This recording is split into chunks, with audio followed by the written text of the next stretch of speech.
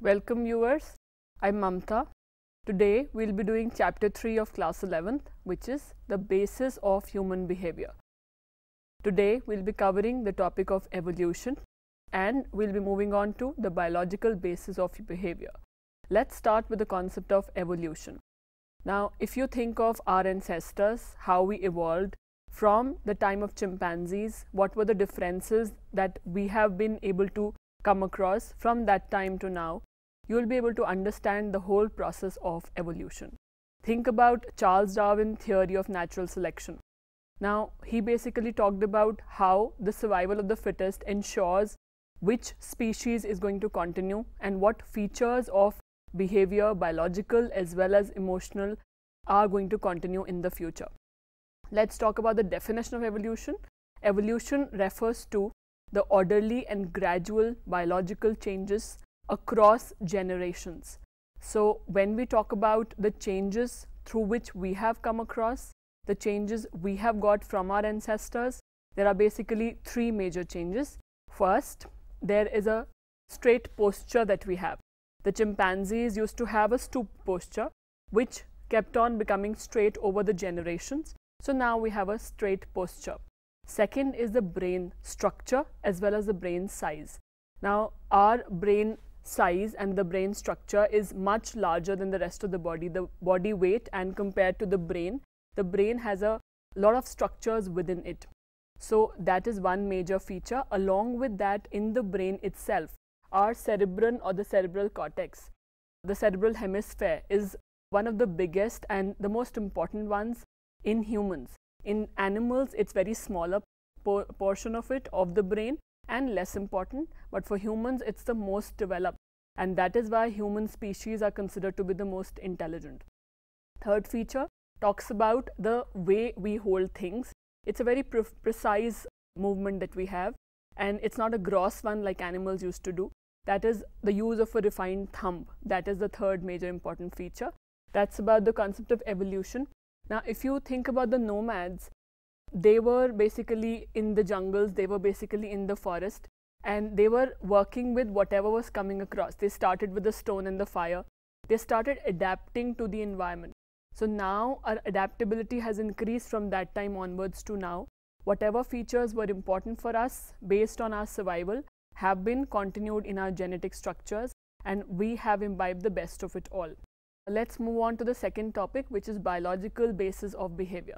Now when we talk about the biological basis particularly, we are dealing with the brain, the body and the systems of the body.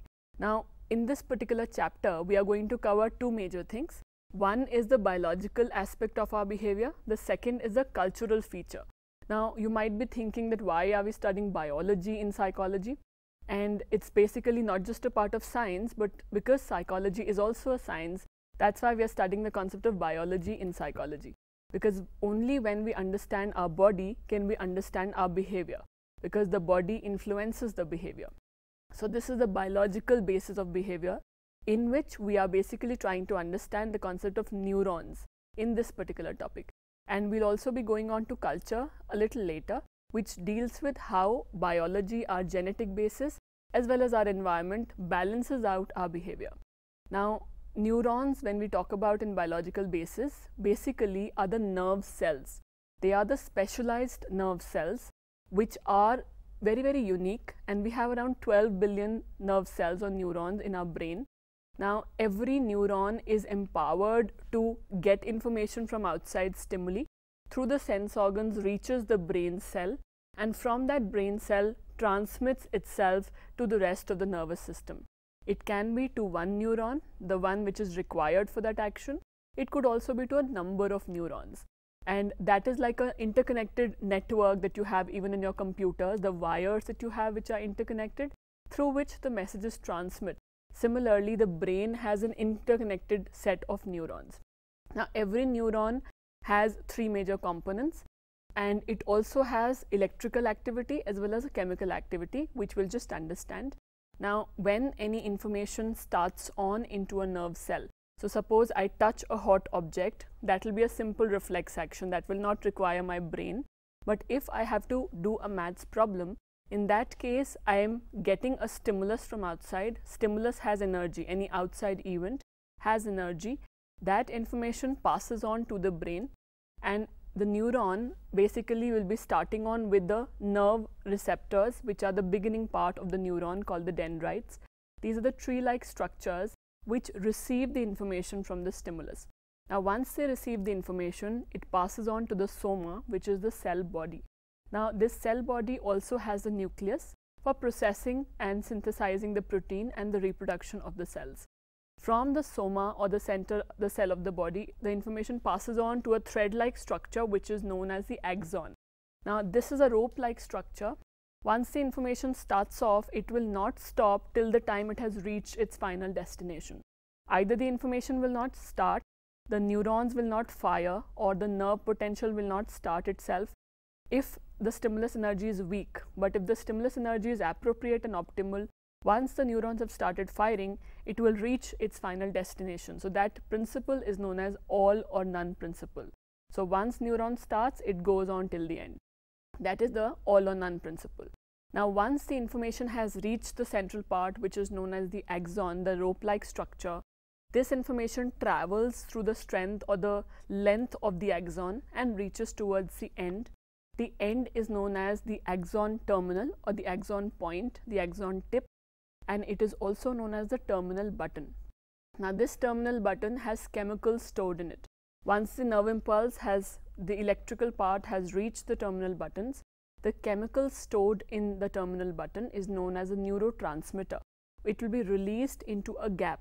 So every neuron has a gap. One neuron ending does not join the other neuron beginning. So the axon point or the terminal button and the dendrite of the other neuron do not join. There's a gap in between, which we call as a synaptic cleft.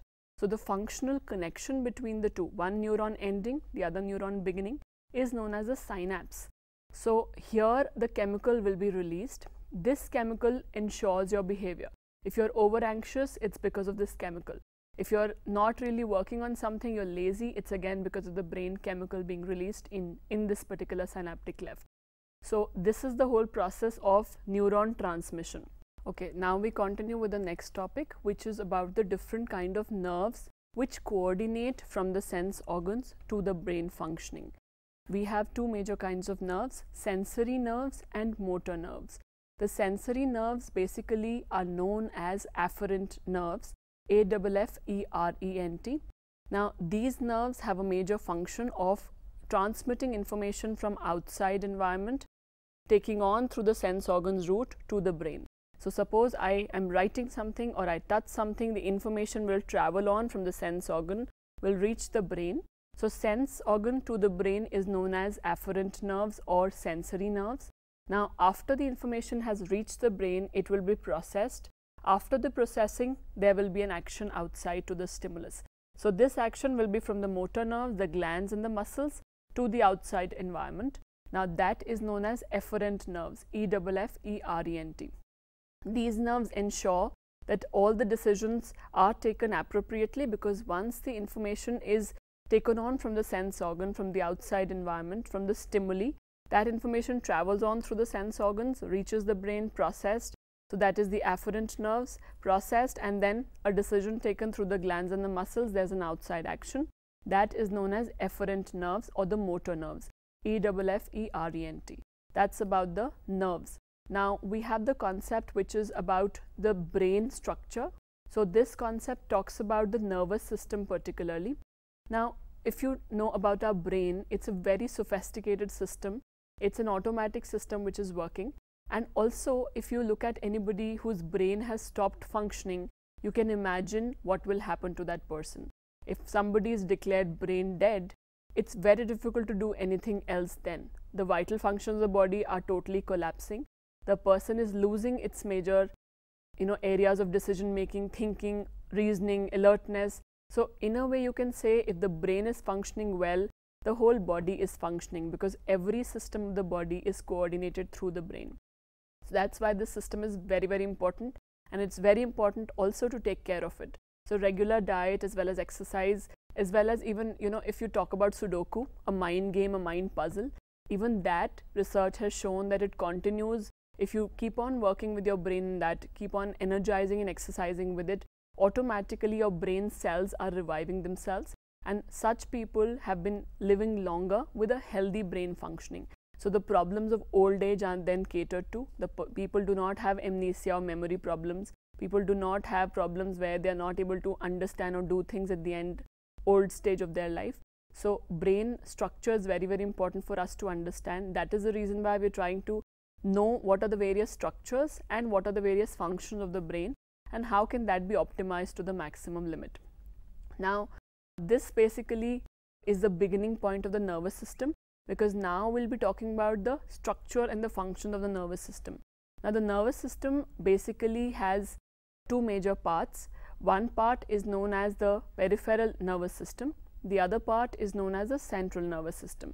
Central nervous system again comprises of two major parts, the brain and the spinal cord, whereas the peripheral nervous system comprises of majorly somatic nervous system and autonomic nervous system. Let's start with the peripheral nervous system. Now, peripheral nervous system basically deals with the major nerves, again talking about the nerves, in which they are coordinating with all the nerves except that of the brain and the spinal cord. Now, the peripheral nervous system, when we talk about the somatic part of it, somatic nerves are 31 in number, 31 sets, having the mixed sensory and motor nerves, and similar to that we have the cranial nerves, which are 15 in number. Now, these cranial nerves also have the similar function of sensory, the sensory neurons, the sensory nerves, the motor neurons and the mixed neurons. Now, they deal with all the aspects of the nerve system, that means transmitting information from the rest of the body. When we talk about the somatic nerves, the cranial nerves only work with the head region. So, the information which is sensory or motor is only dealt with by the cranial nerves of the head, whereas the somatic nerves deals with all over the body except the brain and the spinal cord. Now, we have the aspect which is known as the autonomic nervous system, the second part of peripheral nervous system. Peripheral, if you understand, is at the boundary. So, boundary means all the nerves in the body which transmit information and pass on the information to the brain. So, when we talk about the autonomic, which is a very important part of the brain, and that deals with the aspect of involuntary functions, all the functions which are life supporting, functions like blood pressure, heartbeat, which are functioning on its own. If you think about the yogis who used to sit and meditate for so many hours, they were able to control their autonomic system, they were able to control their automatic function, the basic survival function, the vital function of the body, like breathing, like heart rate, like blood circulation. So, that system calms down when we are relaxed, and that is pushed up when we are stressed out. So, therefore, this system has two major parts. One is the sympathetic nervous system, which is the emergency or the crisis intervention center, where it's like, immediately a situation is outside, there's a dog which comes when I'm driving and I have to apply the brake. That is the time when sympathetic nervous system is activated. So, all the major body parts which have to take an action, like muscles are activated, all the blood is flowing from the stomach to the muscles, and that's why the major organs start functioning actively, like the heart starts beating up faster, tear glands are activated, salivation is inhibited, sweating starts off. So, all these ensure that the action is taken. It's a fight or flight reaction. You either deal with it, confront. The hormone here is adrenaline, which is released. So, you fight it out or you run away from that situation. Whereas, when this situation is over and the body has to calm down, parasympathetic nervous system takes over. This system is the relaxing part, so resting and digesting part.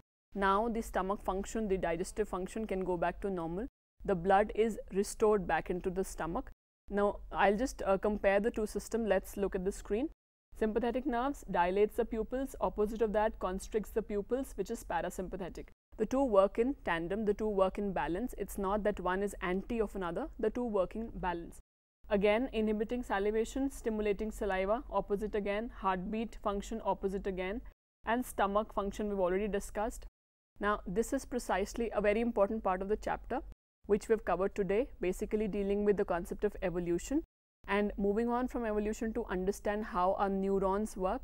and moving on from there about the peripheral nervous system, which majorly have the somatic and the autonomic, which we just covered in autonomic nervous system, the sympathetic and parasympathetic part of the chapter.